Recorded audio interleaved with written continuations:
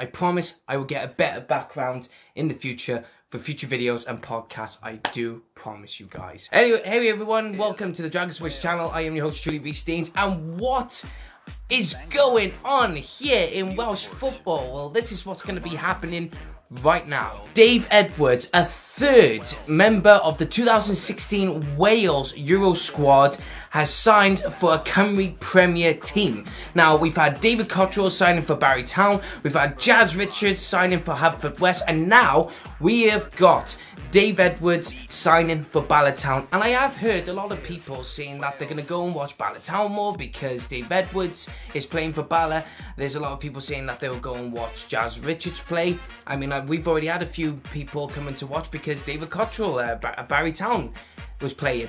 And I wonder who else is going to do the same. Should Joe Ledley be the same? Should he go and sign for Cardiff University, or should he sign for Pen y Bont or someone like that?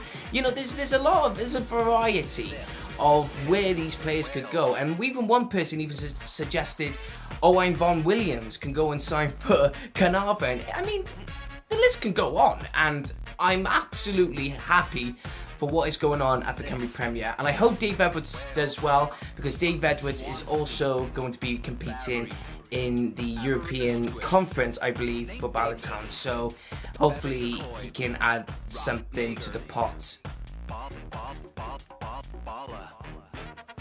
It is a huge signing for Bala Town, yeah, and I think it's going to add interest and attraction.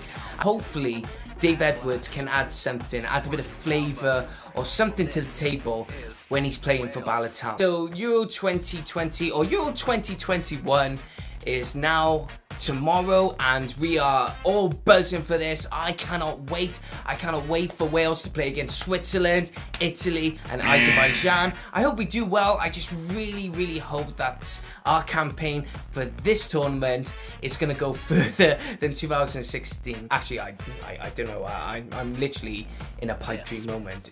Do I dare say that? Do I dare say we can go further? Dare I say we can win the Euros? Prove the critics wrong?